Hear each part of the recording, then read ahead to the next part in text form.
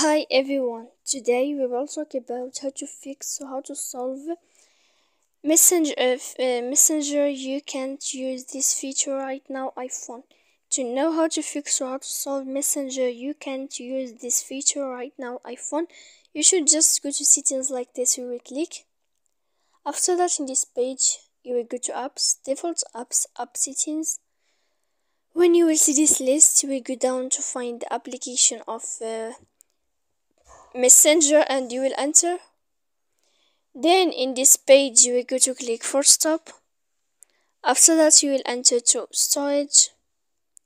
When you will see this page you will click clear cache. Then you will go to click clear data.